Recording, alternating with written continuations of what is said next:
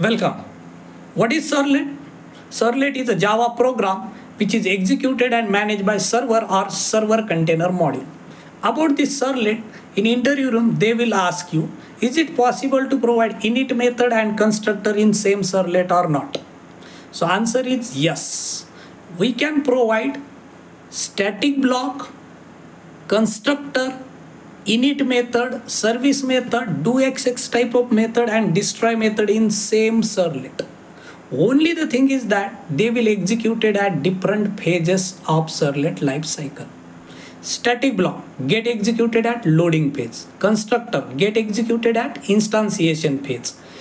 Init method get executed at initialization phase.